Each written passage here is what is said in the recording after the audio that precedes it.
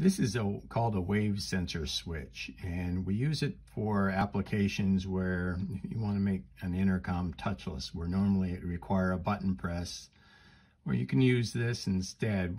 So for instance, on this system right here, if normally the user would have to press this button to call. With a wave switch, you just kind of wave your hand in front of it, and you can see it changes color and makes a sound, and that lets the user know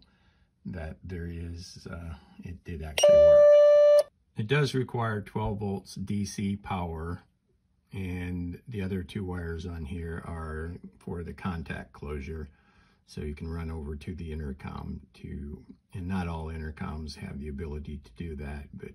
we have several that can do that.